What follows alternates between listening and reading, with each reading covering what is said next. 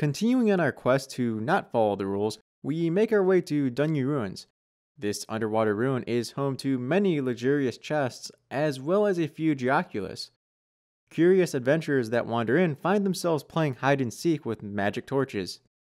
These need to be lit to dispel the barrier surrounding the geototem that, once activated, drains the area of water and allows players to tackle the next challenge involving Sealy. But could we completely loot Dunyu without ever draining the water? Or is it simply too big of an obstacle? Let's dive in. Alright, diving in doesn't really work. We can't dive in this game to begin with. Well, technically speaking. If we're going to get down there, we first need to go much farther down than the water, out into the land of the floating mountains. As is the norm, navigating beneath the map is no easy task. But with some work, we can make it over to the ruins. When I first explored this area on my main account, which had long since lowered the water and looted Dunyu, I noticed that the plane of water sat at the lowest part of the map. I mean, that makes sense, right? We lowered the water, so the water plane should be low. However, water in this game can be invisible, and having multiple layers of water stacked atop one another isn't unprecedented. We can see an example of this below Liyue Harbor. Luckily, that is not the case here. We can see here that the water is lowered on the left, that is the main account, and not lowered on the right, which is the new account. Water problem solved, let's pop back into the map and check things out. The camera certainly does not like that the water has not been drained, and at times randomly zooms into first person. Shooting arrows down here doesn't do much, and depending on the position, Amber sometimes can't even aim up. And yes, you are seeing that right. It can rain underwater. Similar to arrows, our pal the Ruin Guard can't fire his missiles.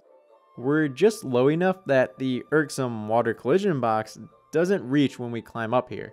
Open the chest and no loot.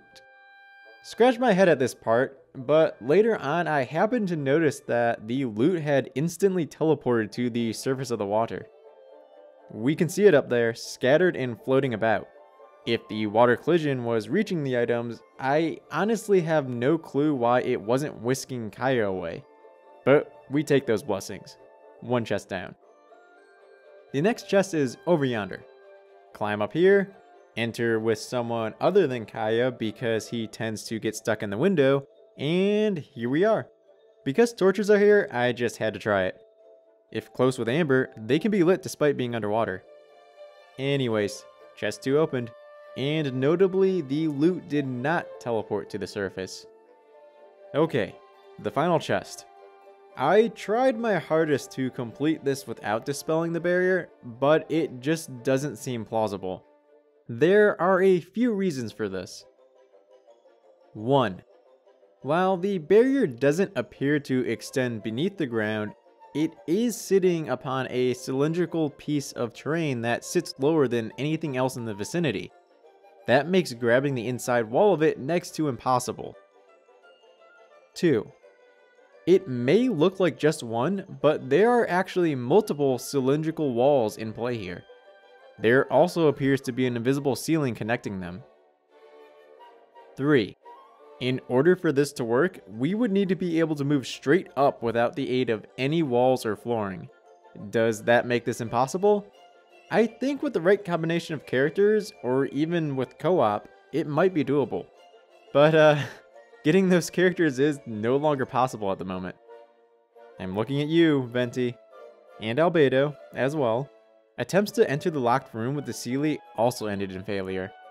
It was like threading a needle this climb. Threading a needle where one end is blocked off because an invisible wall blocks the way and touching it forces your character to let go.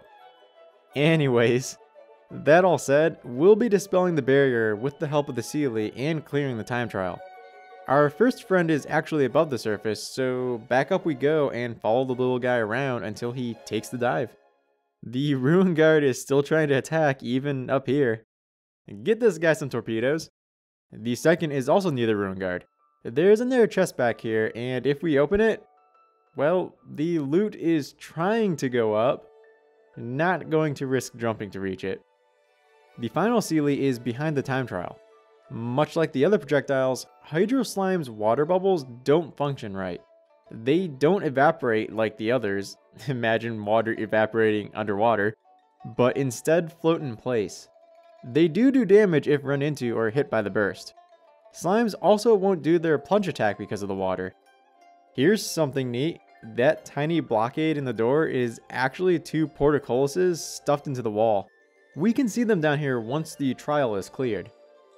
Okay, the final Sealy is guided and the barrier dispelled. There's no water inside, and we can drop below the platform and walk up these spears. If we open this final chest, no loot again. But not because it was whisked away to the surface. This final chest just puts everything into your pockets. And that's a wrap. Dunyu Ruins completed without ever lowering the water. Riding the wind current underwater. Huh. Look at that. Wind is rushing out of the water and there's not so much as a ripple on the surface. Should leave some players confused if I ever get to hosting multiplayer on this account. Anyways, thanks for watching. This was a fun challenge, and if you enjoyed the show, feel free to like and subscribe. If you have any ideas for places or puzzles to tackle with limitations similar to this, drop them in the comments below and I'll do some snooping. This is Musashi, signing off. Till next time.